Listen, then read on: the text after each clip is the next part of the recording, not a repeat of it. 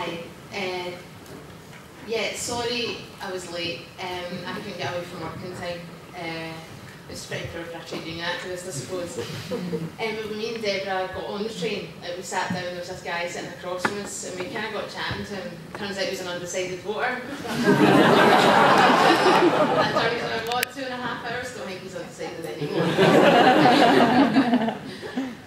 Yeah, I'm Kat, I'm the co-founder of the Radical Independence campaign. I'm also a socialist, and I'm very proud of that. A Labour Party MP tried to out me as a socialist recently, as if there's something to be ashamed of. I think that tells you enough about the direction of the Labour Party. There's Michael McCann, MP, by the way, just in case anyone wants to tweet at him. Tonight, I'm not going to talk about the book.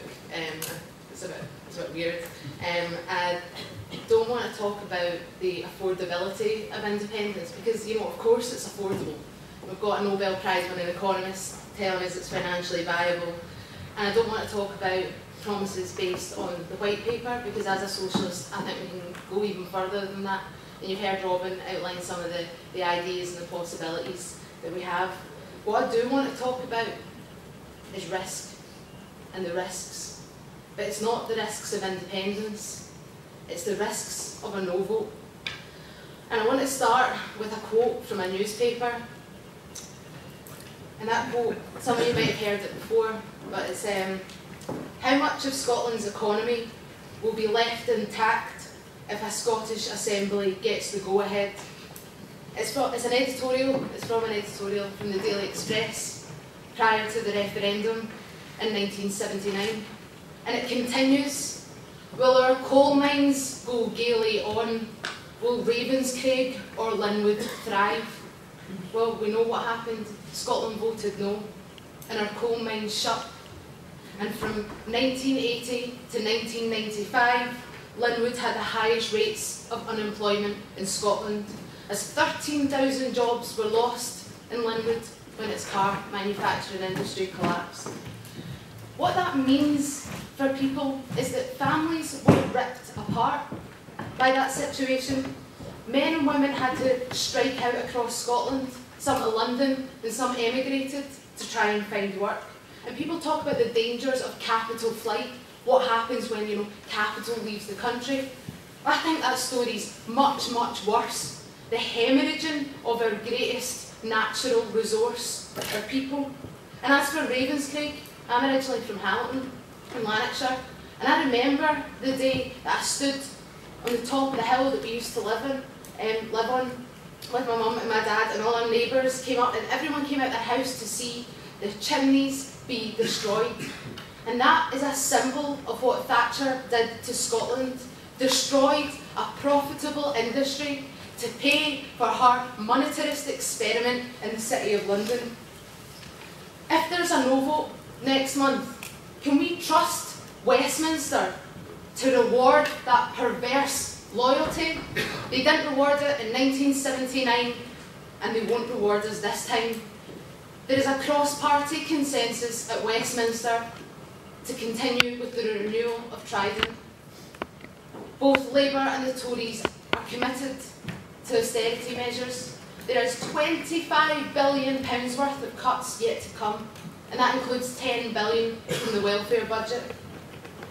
And in the event of a no vote in 2015, as the Labour Party and the Tories battle it out for those middle-class, Middle England swing votes, the ones that pit them against each other, in the face of continued austerity from Westminster, it will be Scotland that pays the price again. And there's, you know, you hear the fact about, you know, the Scottish vote has only changed the colour of the government of Westminster. Don't worry, England, we won't leave you with the Tories because our votes don't really matter anyway.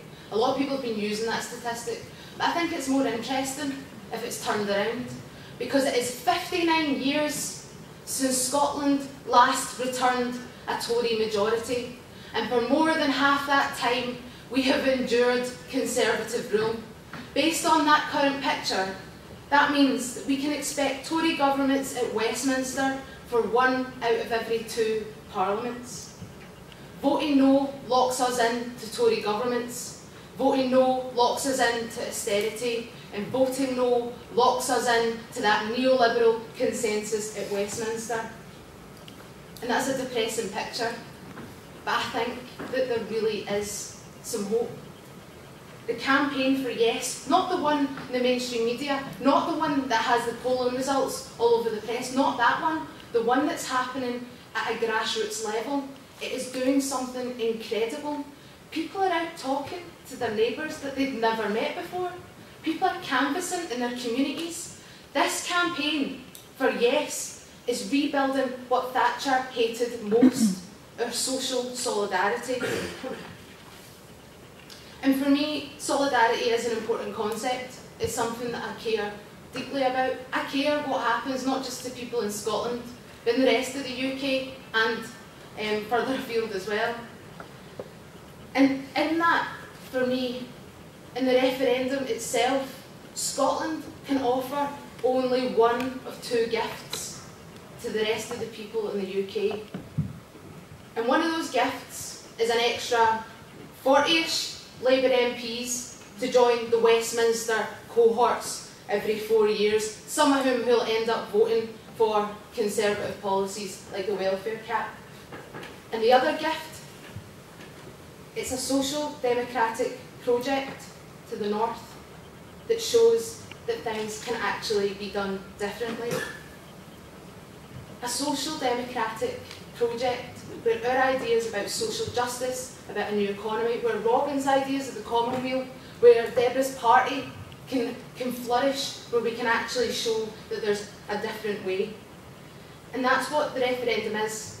The 18th of September is a chance. It is this little gap in that system that has reproduced misery and despair for so many people. It is an opportunity for us to unpick the fabric of Scotland and to stitch it all back up again the way that we want to see it. And I know that when I go into the ballot box, there isn't, the socialist vision of Yes on the ballot paper, although if there was, I would obviously vote for it. But that's not there.